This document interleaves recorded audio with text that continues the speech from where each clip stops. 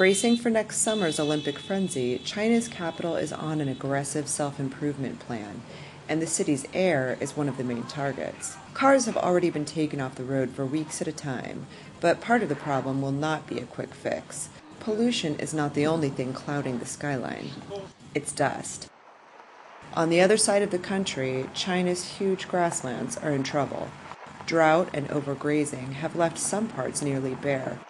Dirt blows across the naked land, hitting Beijing with massive dust storms that blot out the sun and choke the city. Here in Hohhot, Inner Mongolia's capital, thousands of scientists and researchers have been working on the problem since the early 90s. Hohhot has nearly doubled in size and population in the last 7 years as people move to the city from the grasslands and try to find a way to make a new life and keep up with fading Mongolian traditions. It's not always pretty. A few hours out of town, Mongolia's nomadic history has been spun into roadside tourist attractions. City types from all over China come to get a taste of how herdsmen used to live. But in real life, herding sheep, goats, and cattle has gotten harder. Many herders have also been retrained as farmers, part of the government's plan to keep the number of animals on the land down. And now climate change has picked up where sheep and goats left off.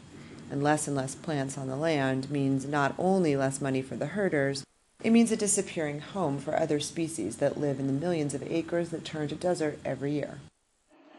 Outside Hohhot, these students at Inner Mongolia Agricultural University are trying to find ways to rebuild the grasslands in hotter, drier weather. Hello, my name is Tana. This is my scientific research. Tana is growing imported plants that she hopes might do better in the tough environment.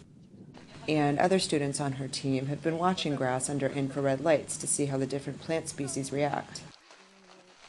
The lights have been keeping the ground 2 degrees hotter than normal. This is a patch of land that has been stuck under the infrared, and this is land that hasn't. Neither are in great shape, but the differences are clear. The precipitation is very small in this grasslands, and those 2 years is drought year. And so the grassland conditions very bad. Under the global warming, maybe the grassland have a different change with the normal temperature. As Inner Mongolia continues to heat up, students and the government are going to have to keep looking for answers. In the end, the lives of the people who haven't packed it up and left for the city will depend on it, and so will the view in Beijing. This is Chris Tamar reporting for Time.com.